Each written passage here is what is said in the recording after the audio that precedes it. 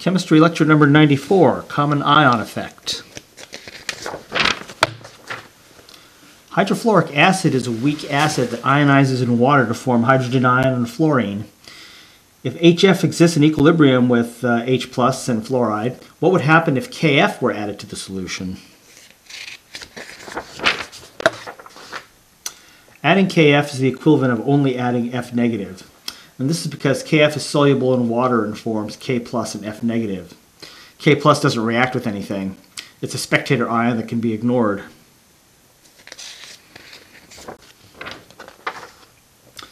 According to Le Chatelier's principle, if product is added to the system, the equilibrium would shift towards the reactants, to the left. And thus, adding fluoride would shift the equilibrium to the left and more HF would be made.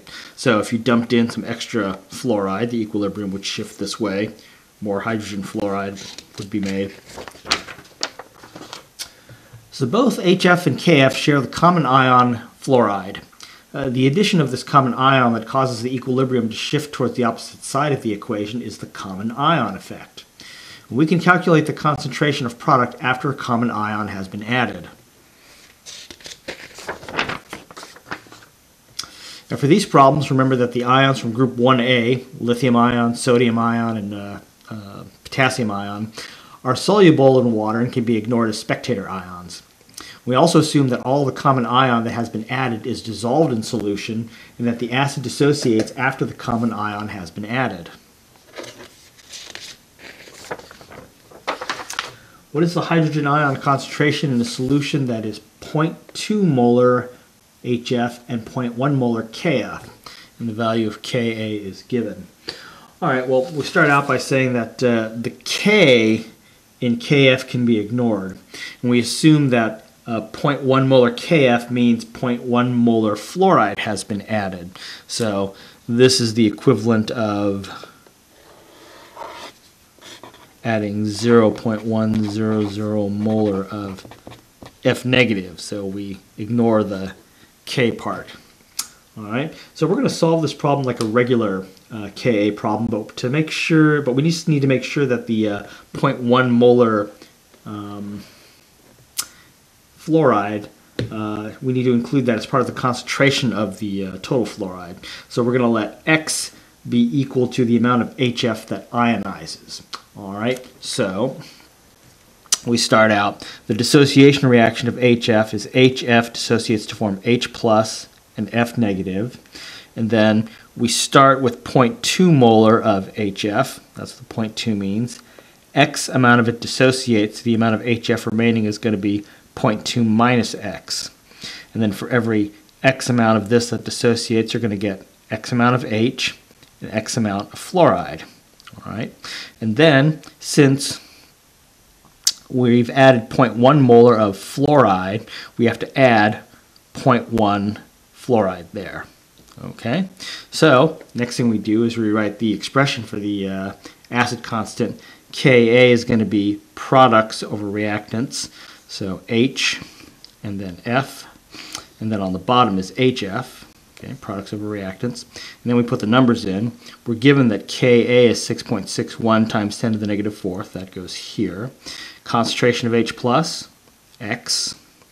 Concentration of fluoride is going to be X plus 0.1. Concentration of HF, that's going to be 0.2 minus X. All right, and then we're going to use our trick again where we say that this is a very, very small number, so that must mean that X is also a small number. This can only be a small number if X is a small number. That's how the mathematics work out.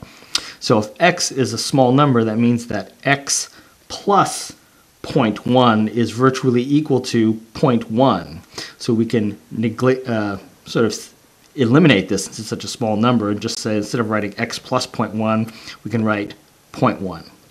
Likewise, X is so small that 0.2 minus X is so small that 0.2 minus X is going to be virtually equal to 0.2. It's probably 0.1999999, but something so close to 0.2 that we can basically ignore this X. So instead of writing 0.2 minus X, we just write 0.2.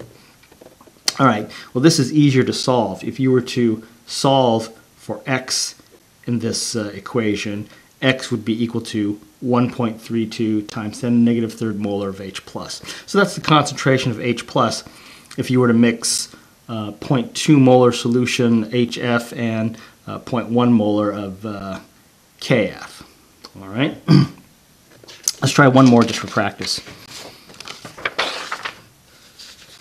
What is the H plus concentration in a solution that is 0.1 molar HN3 and 0.05 molar NaN3? And the acid constant is 1.90 times 10 to the negative fifth. All right. So we're going to ignore the Na in NaNO3 and assume that 0.05 molar NaNO3 means that's the same thing as 0.05 molar of just N3. So the sodium is the spectator ion that we can ignore. All right, these are the same thing. All right, so once again, we start out by writing the dissociation reaction. Here's the acid, H something. So HN3 dissociates into H plus and N3 negative. The original amount of HN3 is 0.1. The amount of it that dissociates is X. So the amount of HN3 that's left over is going to be 0.1 minus X. All right, and then for every X amount of HN3 that dissociates, you're going to get X amount of H plus and X amount of N3. And then we have to account for the extra 0.05 molar of N3 negative. So we have to write plus 0.05 right here. All right. So the expression for the acid constant is going to be products over reactants. Here are the products on top. Reactant goes on the bottom. And we fill in the numbers. Ka is given as 1.90 times 10 to the negative fifth. All right. H plus, that's going to be X. N3, that's going to be X plus 0.05. That goes here. Concentration of HN3 is 0.1 minus X. That goes on the bottom. And then once again, we notice that 1.90 times 10 to the negative fifth is a very small number, which means that X has to be a very, very small, negligible number. So since X is a negligible value, we can say that if we add X to 0.05, we virtually get 0.05. So we just rewrite this as 0.05. All right? X plus 0.05 is going to be virtually equal to 0.05. It's probably going to be 0.05000001 or something like that. Likewise, on the bottom, if we subtract X from 0.1, X is so small, it's going to be a value that's very close to 0.1. So instead of writing 0.1 minus X, we just write 0.1. Okay? This is easier to solve. Solving for X in this equation, you get X equals 3.8 times 10 to the negative 6 molar of H plus. All right.